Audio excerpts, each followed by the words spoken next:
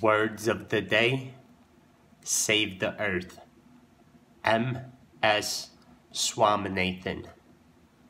The ecological prudence of the past is vanishing fast, along with the forests under whose canopies people acquired that prudence. There's an old North American Indian saying, "The sky is held up by the trees." If the forest disappears, the sky roof of the world collapses. Nature and men then perish together. The forests I have seen in my childhood in the southern part of India have disappeared. Why? Only a land-saving system of agriculture can help save the remaining forests.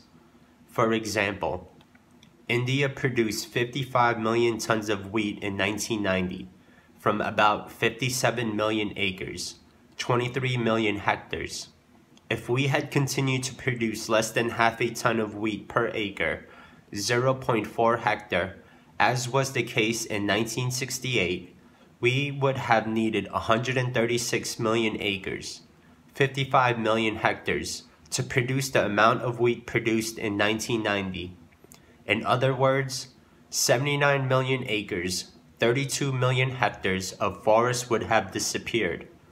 The only way to meet the food needs of the future is to produce more and more food from less and less land.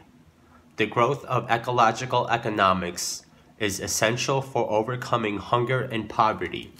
Words of the day: save the earth.